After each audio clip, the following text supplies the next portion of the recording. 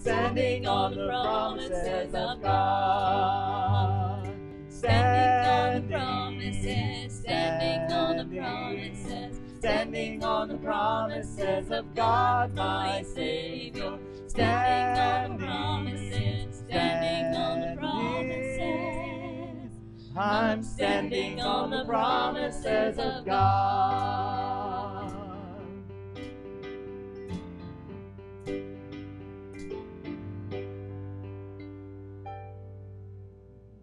If you would remain standing for the reading from God's Word. Romans 11, 28 through 32 and 12, 1 through 2 says this. Concerning the gospel, they are enemies for your sake, but concerning the election, they are beloved for the sake of the fathers. For the gifts and the calling of God are irrevocable. For as you were once disobedient to God, yet have now obtained mercy through their disobedience, even so, these also have now been disobedient, that though through mercy shown you, they also may obtain mercy. For God has committed them all to disobedience, that he might have mercy on all. I beseech you, therefore, brethren, by the mercies of God, that you present your bodies a living sacrifice, holy, acceptable to God, which is your reasonable service. And do not be conformed to this world, but be transformed by the renewing of your mind, that you may prove what is that good and acceptable and perfect will of God. We bow our hearts, we bend our knees. Oh Spirit, come make us humble. We turn our eyes from evil things. Oh Lord, we cast down our idols. Give us clean hands, give us pure hearts. Let us not lift our souls to another. Give us clean hands, give us pure hearts. Let us not lift our souls to another. Oh God, let us be a generation that seeks your face. Oh God of Jacob, oh God, let us be a generation that seeks your face. Oh God of Jacob.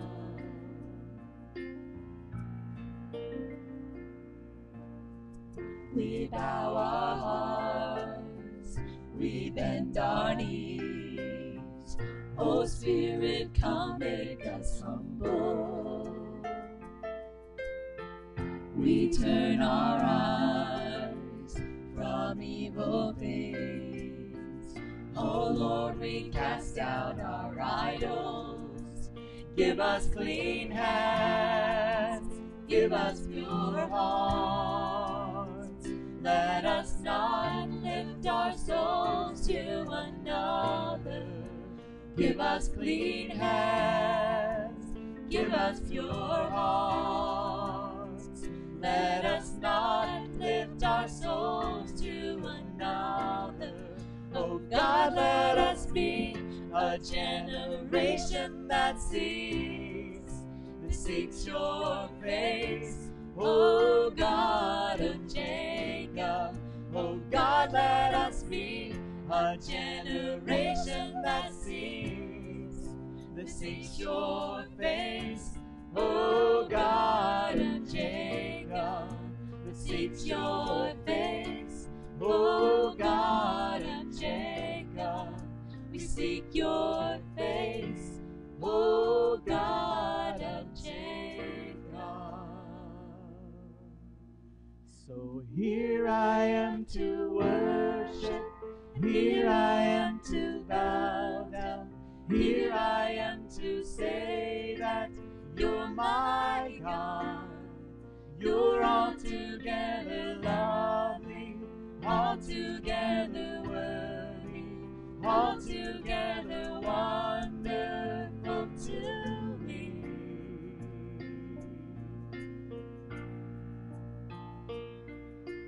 Light of the world, you stepped down into darkness, opened my eyes, let me see beauty that made this heart adore you, hope of a life spent with you. So here I am to worship, and here I am to bow down, here I am to say that you're my God. You're altogether lovely, altogether worthy, altogether wonderful to me.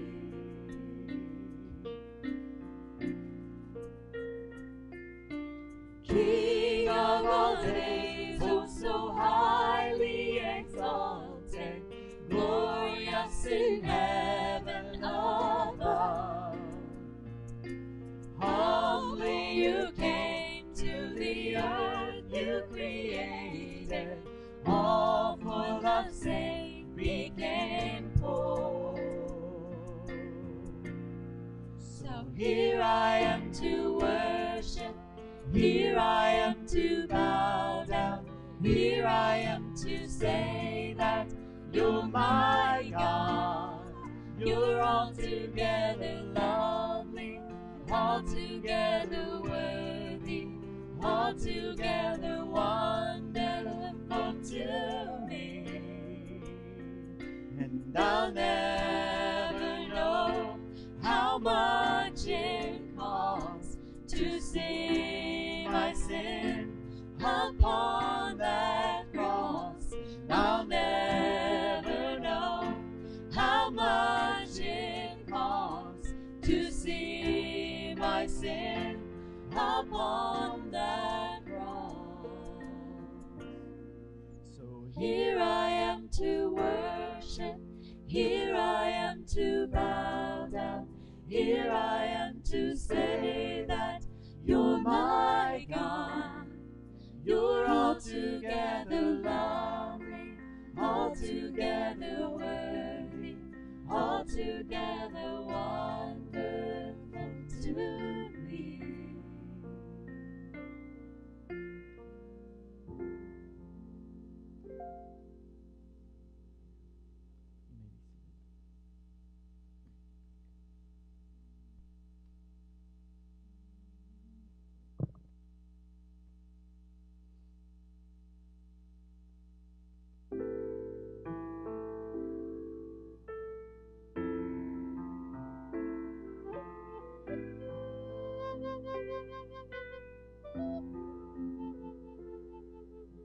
Speak, O Lord, as we come to you to receive the food of your holy word.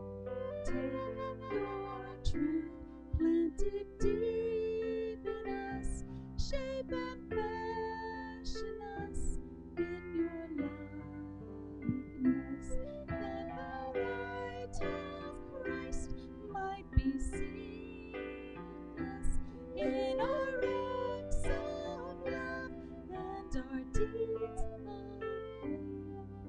Speak, O Lord, and fulfill in us all your purposes for your glory.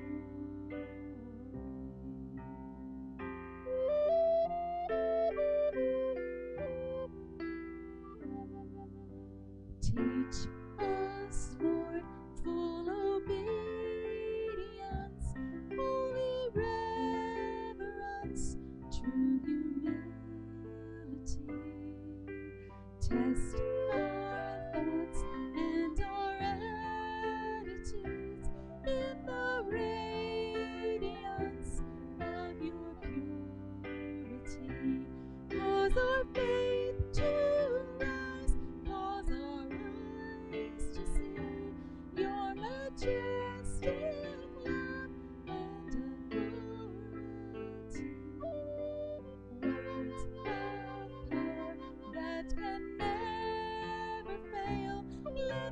truth prevail over unbelief.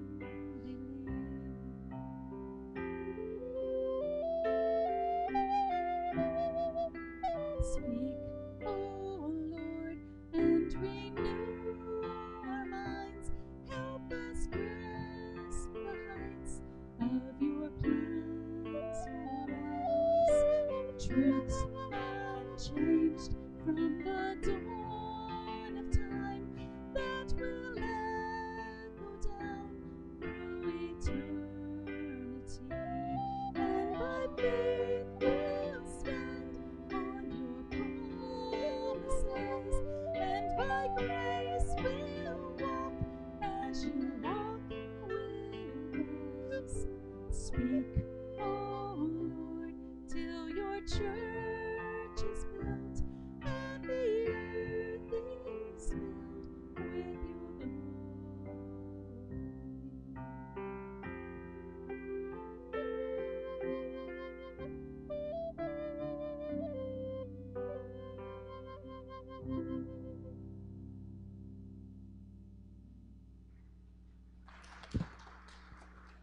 Amen.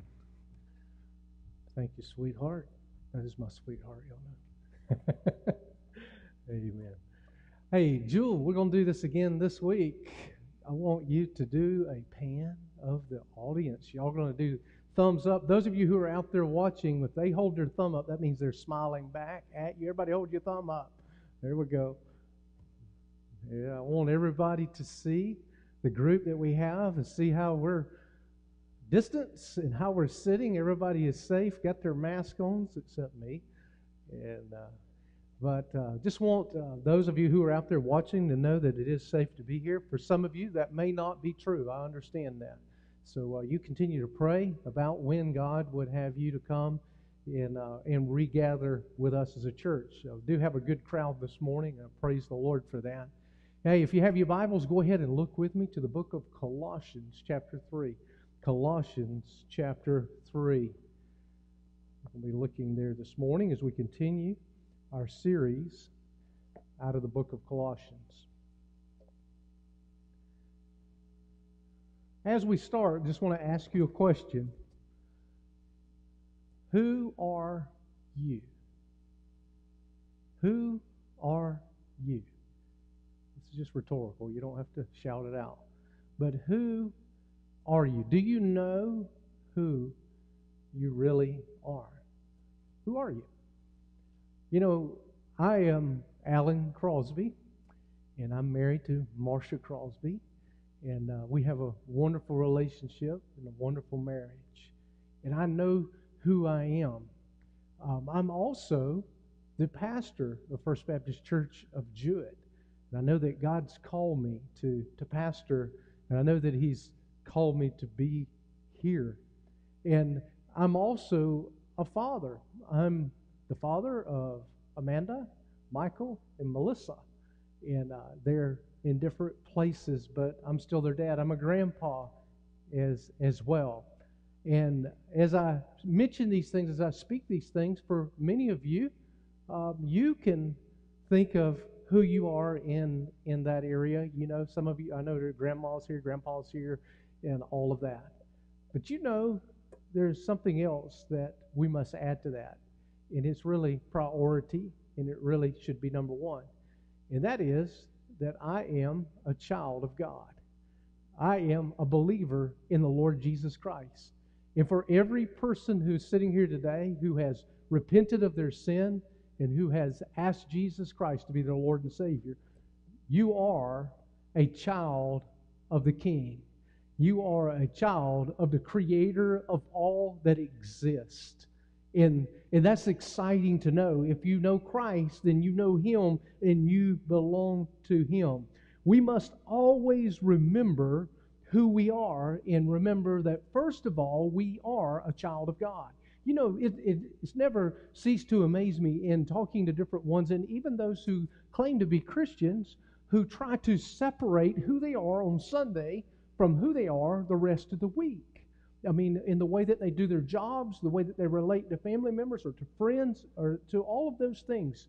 Well, I believe that it's impossible for the believer. We could do that, but it's not what we should do.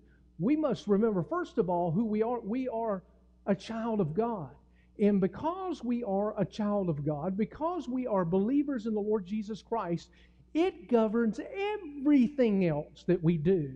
It will impact your marriage. It will impact your relationship with your children. It impacts your job. It impacts everything that you do. And it is wrong and it is sinful when we try to separate those things. We are who we are in Christ. If we are truly a believer in the Lord Jesus Christ, we cannot separate who we are from how we interact from day to day in life. It should govern everything about us. That's important for us to realize and to remember. The Apostle Paul wrote in chapter 3, verses 1 through 11, that there were some characteristics and there were some things that you and I needed to get rid of. He says we need to take these things off like clothing. And he gives us a list of sin that once was, as he points it out to the Colossian church. He said, these things were in your past. These were things that you practiced and you did regularly in your past, but not so now. And he lists them. He says, fornication, that's sex outside of marriage, uncleanness, passion, evil desire, anger, wrath, foul language. He said all of these, we're to take them off as if we're taking off a garment. They should not be a part of the Christian life. But in this next section of chapter 3, Paul deals not with the negatives, but he deals with a positive aspect, and that is who we are. In just as we're to put off sin in our life, just as we're to put off characteristics that are ungodly, that do not bring honor to God, as we're to put those off, there are some things that we're to put on. And that's what we're going to deal with today. So he gives us a list of things that we're to put on, things to clothe ourselves with. Isn't it amazing at how much time we spend on our clothing? I mean, we got shops, we got dress shops, we've got Western wear, we've got, you name it. You can go, whatever your personality is and your likes, you can go out and find a store that caters to you. And we'll spend a lot of time to match up, to make sure everything is coordinated just right. And we get up on Sunday morning and we got to make sure all that stuff's right. And here in the last 3 weeks, I would say that we get all dressed up with nowhere to go. I mean, most of you just decided you weren't going to get dressed up, so you just stay at home in your PJs. I know that has happened for many of us on many days. But this morning, I want to talk to you about getting all dressed up with somewhere to go, okay?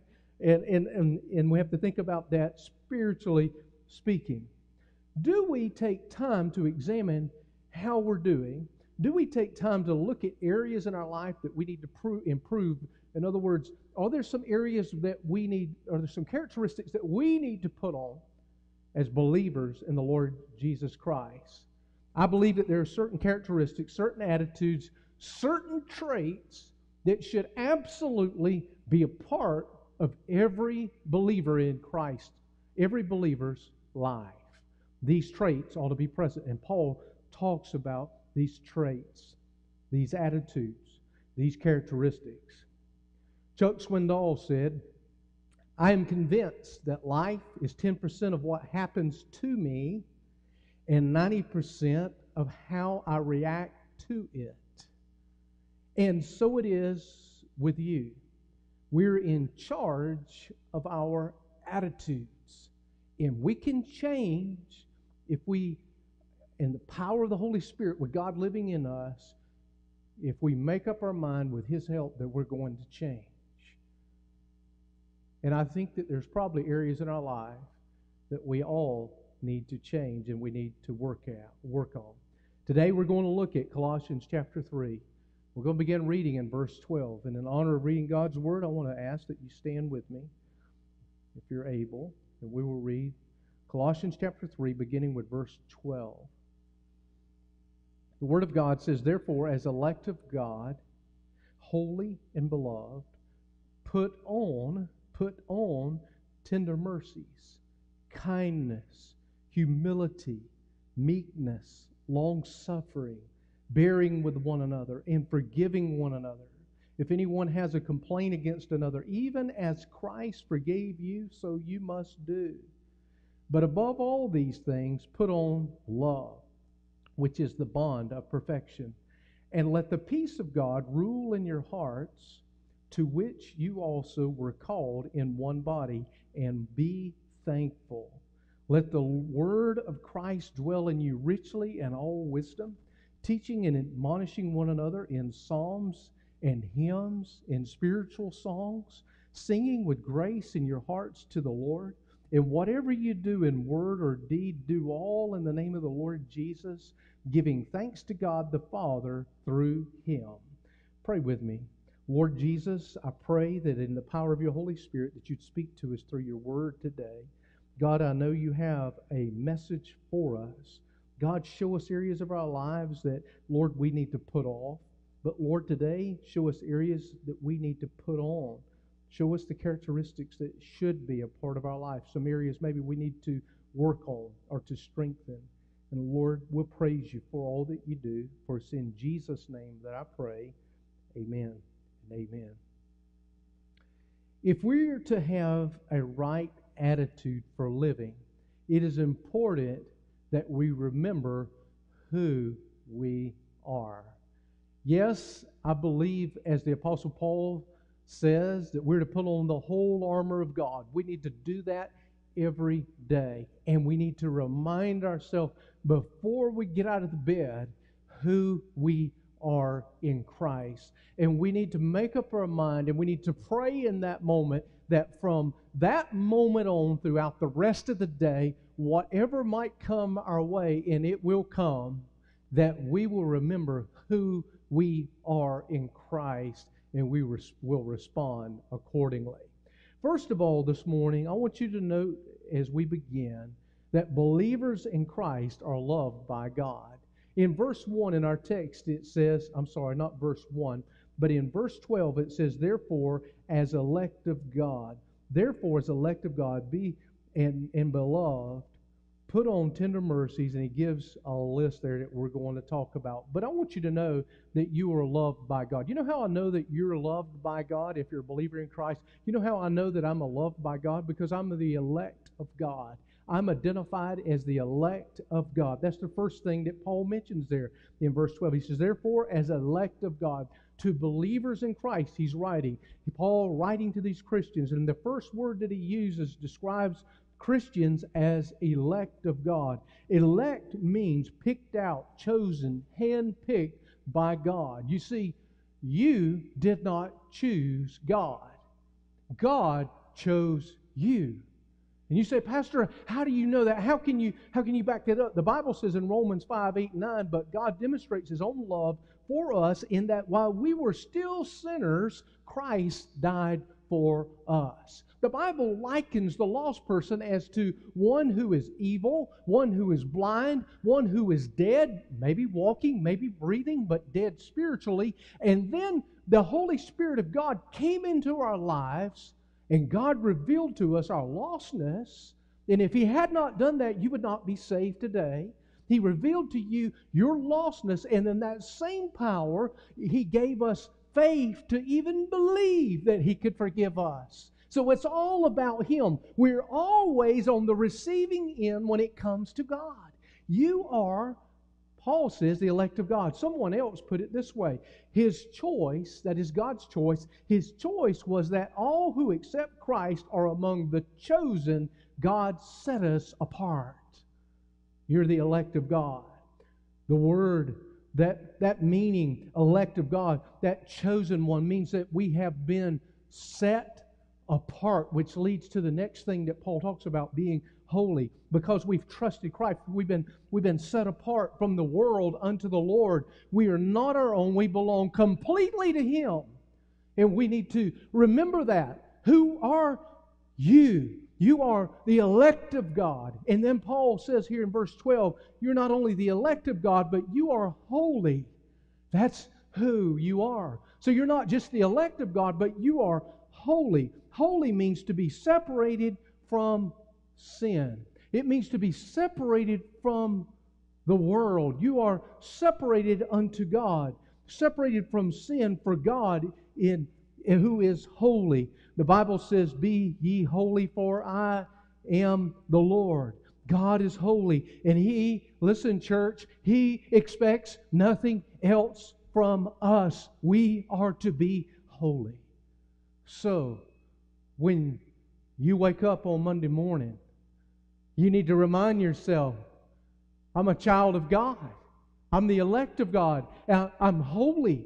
And you see where I'm going with this? It's going to govern everything you do, every thought, every action, everything that you do, because you remember you're the elect of God. You are holy before God. God is holy, and He expects nothing less from us because we belong to Him and we're His children. Warren Wiersbe said this, "We are not our own. We belong completely to Him." And then he likens it unto a marriage. He says, just as the marriage ceremony sets apart a man and a woman for each other exclusively, so salvation sets the believer apart exclusively for Jesus Christ. He goes on, he says, would it not be a terrible thing at the end of the wedding to see the groom run off with the maid of honor? It's the same thing. When we are the elect of God and we are holy and we forget who we belong to, and then we go out in the world and we begin to act like the world. It's not any different. The Bible likens the church, the Bible likens you to the bride of Christ. So when we run away, we go back in the Old Testament even and look at Israel, and God refers to them many times as harlots, because they continually ran away from God and got out of the will of God and began to worship idols and began to get away from God. And folks, we're the elect of God. We're holy. That is not to be the case in our lives.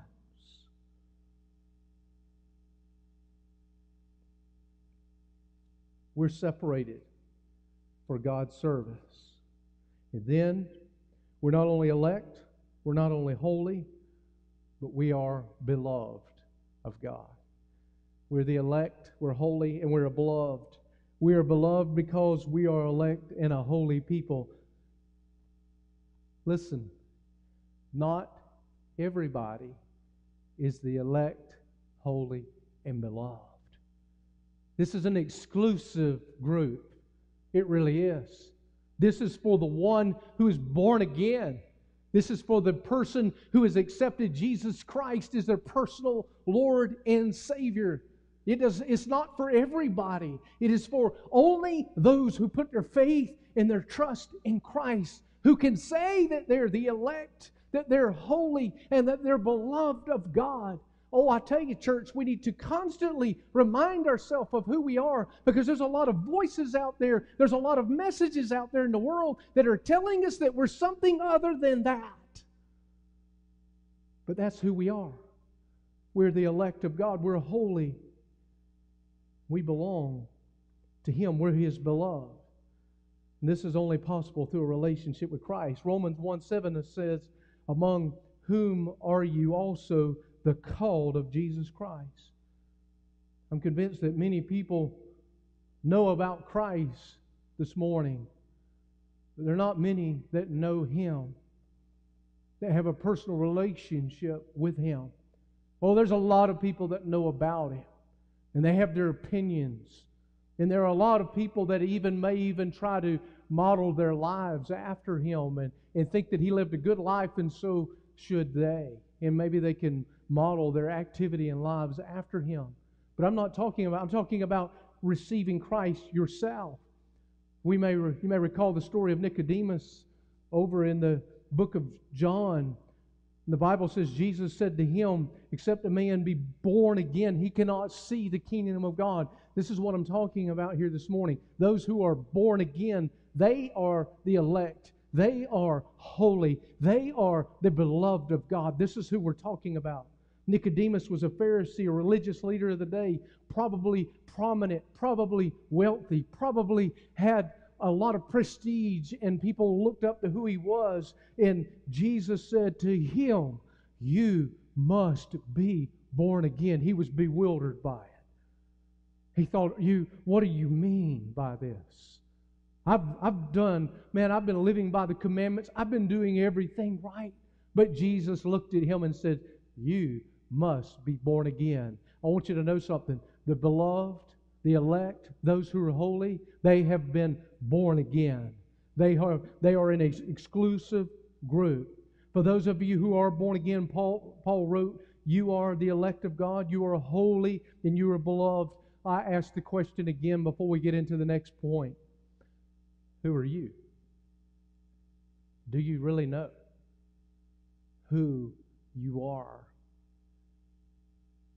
You can't live the life that God wants you to live. You can't live a life that's full and meaningful in the here and now until you settle that fact, until you know who you are. We need to remember who we are. And then secondly, believers in Christ are to clothe themselves with godly traits. The first two traits describe how we're to treat others. Paul says, tender mercies. Put on tender mercies. Therefore, as elect of God, holy and beloved, put on, in other words, put that garment on. Put on the tender mercies of God. King James says bowels of mercy. That doesn't sound good to me. Bowels. Something about that.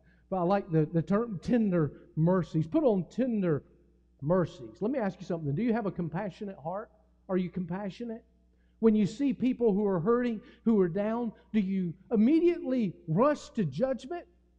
Or are you compassionate? Does your heart go out to them without judgment? Then he says kindness. Kindness is tied closely to having a compassionate heart. If I were to ask the people that you know best, who you work with, who you live with, who you're around from day to day, hey, is so-and-so, would you classify them as being a kind person? What would they say? You know, oftentimes we view ourselves differently than other people view us. And you know, I'm not all that worried about that, but I think that if other people see me as being a person that's not kind, I need to think about that. I need to look at that. Because the Bible says that we're to put on tender mercies, and for the believer that we're to put on kindness, that we're to be kind. And that's part of the clothing for those of us who are Christ. The next two traits describe our state of mind. He says here in verse 12 again, put on tender mercies, kindness. What is the term he uses? Humility. We're to be of a humble spirit. Humility is having a humble opinion of oneself. And then he says meekness. Now meekness, we know, and we've talked about this before, it's not weakness, but it has to do with being gentle and meek. Frank Page says, it is power under control. Power under control. He went on to write this. He said, this word was used to describe soothing wind, a healing medicine, and a colt that had been broken. In each instance, there is power. A wind can become a storm. Too much medicine can kill you. And a horse can break loose if he so chooses to do so. But this power is under control. Believer in Christ, who are you? I want you to know something today. When you accepted Jesus Christ as your Lord and Savior, God filled you with His Spirit, with the power of Almighty God. You are a powerful person because He lives in you. But we understand that we're to have a spirit of meekness and humility. We don't flaunt that necessarily. We understand who we are in Christ and we keep that in check. The reality is I'm a saved sinner by the grace of God, and one day I'm going home to be with heaven, and I know that to be an absolute fact. Why? Because I know Christ, and there is no power in this world that's going to keep that from happening. There's the power of God. God has the power to save me, but He also has the power to keep me. And I know that and understand that. We need to know that. The last three traits relate to how we should act when we're mistreated. He uses the term long-suffering. Has to do with being slow about avenging wrongs. Anybody struggle there? I mean, you know, when somebody does me wrong, I want you to know something. I'm not the same. When I was before Christ, I was a fighter. I mean, if you backed me into the corner, I was going to fight you. But as a believer in Christ, as we mature in Christ, that should not be our first reaction. We should be long-suffering. And Paul says we need to put this on. We're to clothe ourselves with long-suffering, bearing with one another, to endure mistreatment, forgiving one another. Why? Why would we do that? Because in the last part of verse 13, he tells us, he says, even as Christ forgave you, so you also must do. Even as Christ forgave you, so you must also do. Forgive one another. Someone offended you lately? You've been hurt by someone in your family, perhaps, or friend? Have you forgiven them? Have you forgiven them? Have you made up your mind already that you'll go to your grave before that ever happens? It's sad to say that happens all too often. How many friendships could have been salvaged if we would have just said, I'm sorry? How many marriages could have been salvaged if we would have just said, I am sorry? How many churches could have avoided splits and problems if we would have just said, I am sorry? But Pastor, I didn't do anything wrong. Neither did Jesus. He was spit on. He was cursed at. He was mocked. They literally pulled the hair out of his face from his beard. They beat him. They hung him on the cross, nailed him to the cross. And right before he drew his last breath, he looked out across that crowd and he said, Father, forgive them, for they know not what they do. Well, the Apostle Paul says we're to clothe ourselves with these characteristics, with these traits. We ought to have a forgiving spirit. We need to be long-suffering, bearing with one another, and forgiving one another. The last in this list, and I believe it's the most important, Paul said what? Verse 14, and above all these, put on love. Say that with me. Love. One more time. Love. Put on love. You want to see love? Go to the cross. For God so loved the world. For God so loved everybody in this auditorium. For God so loved everybody who's watching us this morning that He went to the cross to die for sins He didn't commit. He went to the cross to die for my stinkingness, my rottenness. He died for me. Why? Because He loves me and He loves you. And if you put your faith and your trust in Him, then you are in Christ. You are beloved of God. You are holy. You are the elect of God. He loves you. And when we go out from day to day in our life, we need to remind ourselves, I represent Him. And I need to love people just the way He did. I need to show forth the love of God. The Apostle Paul wrote in 1 Corinthians 13, though I speak with the tongues of men and angels and have not charity, I am become a sounding brass or a tinkling cymbal.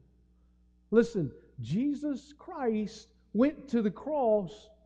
There was no ulterior motives there. He could have just ended it all, but no, He went to the cross. The only reason I can figure out that He went to the cross is because He loved me. And guess what? He loves you too. The Bible says He loves you with an everlasting love. Listen, you may be sitting here today and you think nobody in the world loves you. I want you to know something. God loves you. He really, really does. He loves you more than you could ever dream, more than you could ever hope for. And the Apostle Paul says that we need to put on love as believers. And then last of all, believers in Christ are to be thankful. According to 1 Thessalonians 5:18, the Bible says, be thankful in all circumstances. All circumstances. Let's say that one more time. Be thankful in all circumstances. That's not always easy to do, is it? According to James 1:2, count it all joy when you fall into various trials. Count it all joy when you fall into various trials. It's not always to be thankful, and I understand this. Listen, when things are not going well at work, when you get to notice that you've been laid off for no apparent reason, when your health is declining, when things are not going well, it can get tough to be thankful. I can remember at least 2 times in my life where I was without work, I was out without employment, was out without an income. And I just want to be just transparent with you. I wasn't the best Christian during those times. I mean, God had to convict me. I learned some things through those experiences. God taught me some very valuable lessons during those experiences. But the Apostle Paul says we're to be thankful in all of that. Why? Because, folks, this is not it. We're just passing through this world. There's going to be tough times. There's going to be rough days that come. I'm not going to stand up here and tell you it's all pie in the sky when you come to Christ. I think most of you know that's not true. But I guarantee you one thing. I have a promise from God. One day I'm going home to be with Him. And everything that God desires is going to take place. It's going to happen because I'm going to a perfect place. I'm going to a place where there is no more sin, where there is no more trials, where there is no more troubles. So I can be joyful in the here and now, even when it becomes very difficult. It's not always easy to be thankful when you've lost the person that's closest to you. We can be thankful that we have eternal life. We can be thankful about who we are in Christ Jesus. And then Paul says we're to let the peace of God rule in our hearts. He says in verse 15, and let the peace of God rule in your hearts. When we let the peace of God rule in our hearts, we can be thankful in the most difficult times. Why? Because God is on the throne of our lives. And we know that He's in control. More than that, He's promised that He is with me. In His Word, He said, He will never leave me nor forsake me. And I have that promise and I have that confidence here this morning. Paul says, let the Word of Christ dwell in you. He says, let the peace of God rule in your hearts, and then let the Word of Christ dwell in you richly in verse 15. Through reading the Word, and we even go over to the Psalms where we read about the psalmists and some of the songs that are written there. It's amazing as we can almost feel the experiences that they experienced as we read those. But he says, through singing psalms and hymns and spiritual songs. Listen, folks, you sing, Kevin sings, Cynthia sings, Marcia sings. We all sing not because we have some great ability to sing. We sing because we have a song to sing.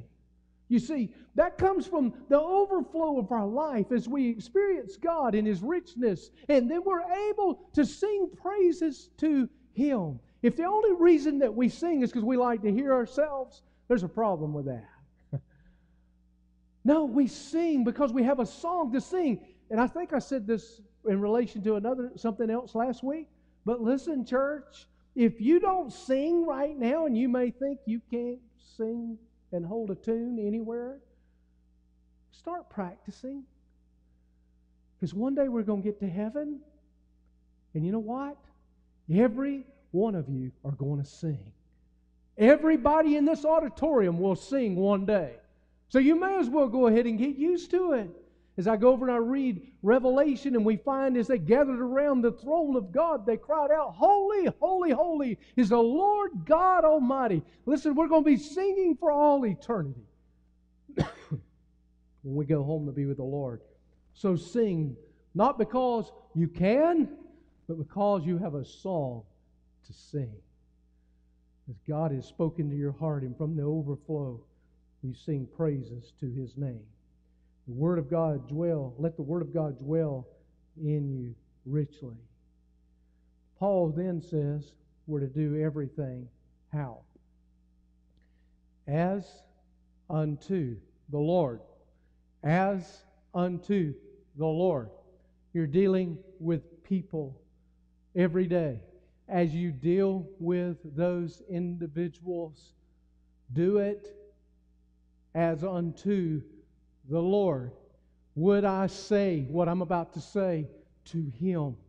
Would it please Him? Listen, do everything you do as unto the Lord. Most of you have had or have jobs where you don't own the business.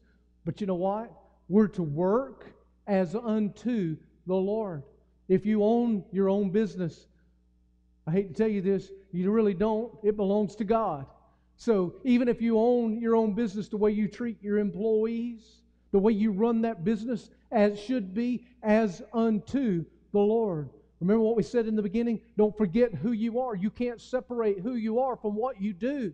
So we're to do everything that we do as unto the Lord, as we clothe ourselves with tender mercies, as we clothe ourselves with humility, as we do all these things, we're to do it as unto the Lord. If you're not doing what you're doing for Him, you don't need to quit doing it. You just need to repent, because it is sin. Everything we do should be as unto the Lord. In closing, remember who you are in Christ. You're God's elect. You're holy. You're His beloved.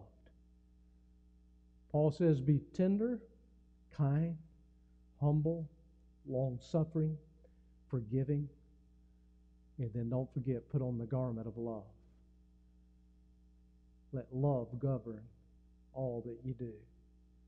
And in all that you do, as a believer in the Lord Jesus Christ, do it as unto the Lord.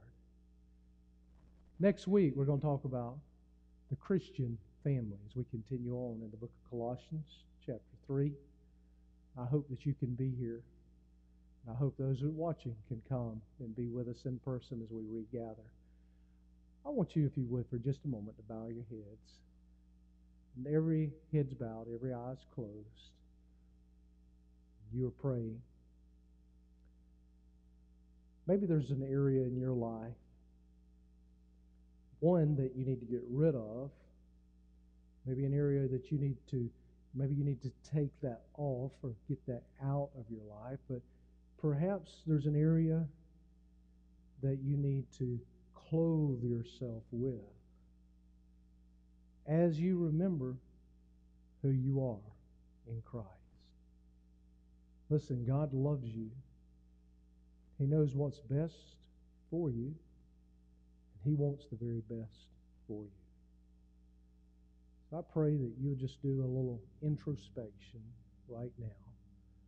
And as God speaks to your heart, just talk to Him about what He's speaking to you about today.